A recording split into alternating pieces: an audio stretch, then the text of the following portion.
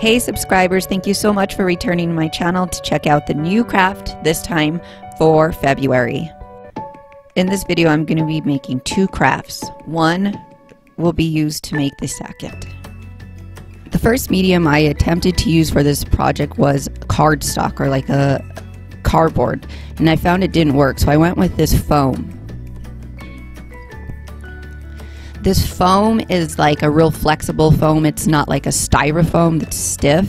I just actually got this in a package that was shipped to me, and so I'd saved it, and I think it worked excellent for this project.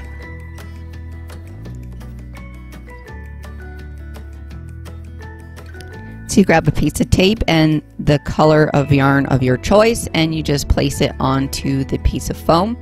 It doesn't matter where you place it. That's just the place I placed it, and just start wrapping that yarn. You just move it in all different directions and just continuously kind of rotate the heart around, making sure you cover as much space as you can. And like I said before, I attempted to do this with a cardstock first and found it used so much yarn, and this is the method I preferred, or this is the medium I preferred to use. And looking at this, you're just checking to make sure all the ends are covered, that you don't see any of that white foam through the sides. And then you just grab some scissors, clip it, and you can tuck it in underneath the other strips or other strings of yarn. You could also use tweezers if it makes it a little easier for you to pull the yarn through. So that way it is hidden. And that's as simple as it is to make.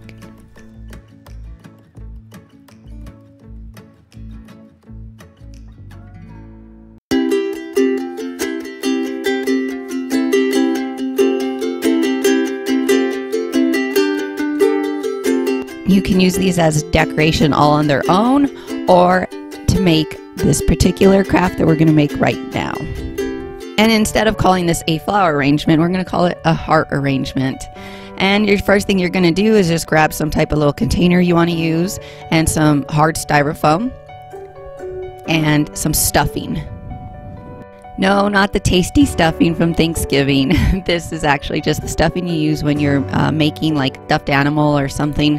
Anyways, you just grab a skewer. I went ahead and broke it so I could have different lengths of hearts. It's so simple. You can use glue to hot glue the skewer into the heart and also into the styrofoam, but I did not. And I also used two different things. I used a tissue paper on the right, you see, and on the left I used the stuffing, and I like the way this tissue paper looked more.